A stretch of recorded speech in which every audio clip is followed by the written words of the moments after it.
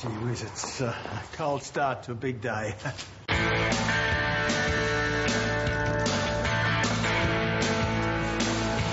Number crunching will be in overdrive this morning after the federal government released its latest budget overnight. Explain it to us as only you can. It's certainly not the tough budget that the Treasurer had promised. And there's been plenty of commentary on the other side too, acknowledging that this is a tough budget, referring to me as a person with guts. I actually think it's not too bad. It's pretty good.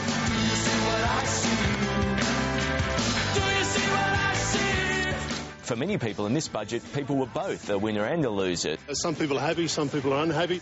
There are some things in this budget that I like. There's much in this budget that I don't like one little bit. There's some high notes, there's some low notes.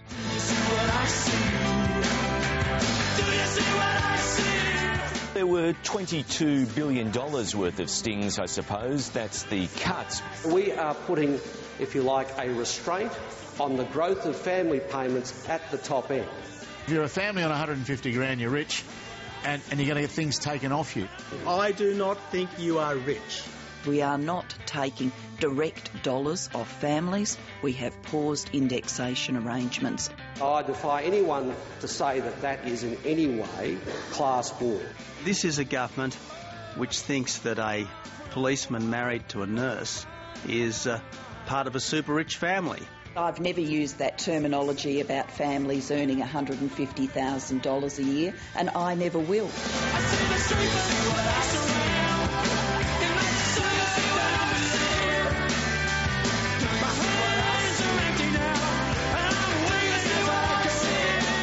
There were also $19 billion worth of band-aids in terms of spending. And we have put in place additional payments which did not exist under the previous government. The government is going to rob Peter to pay Paul. It's going to turn Australian against Australian. He said on the one hand it was too tough, and on the other hand, Mr Speaker, he said we should be spending more.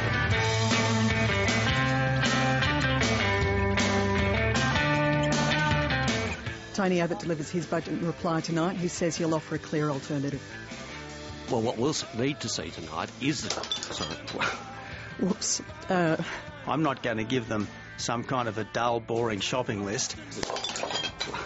Whoops. Australians struggling with a higher cost of living deserve a Treasurer with a steady hand. If that was your heart surgeon, would you go to him for an operation? Wayne Swan did smash a glass this morning. That's less important than Tony Abbott smashing the budget surplus tonight. My task tonight is to offer people a new direction. It's not to detail an alternative budget, but to set out an alternative vision so that the Australian people... Tony Abbott's budget in reply shows he is all opposition and no leader.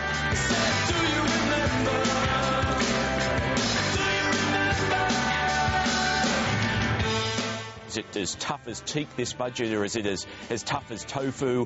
I mean, who really knows? This is a budget with Labor values in it, no doubt about it. We're a political party that values jobs and opportunity, and that's what this budget is all about. Yes, this is a real Labor budget. More debt, more deficits and more spin. Maybe it tastes like chicken. It's perhaps a little bland, but not unpalatable.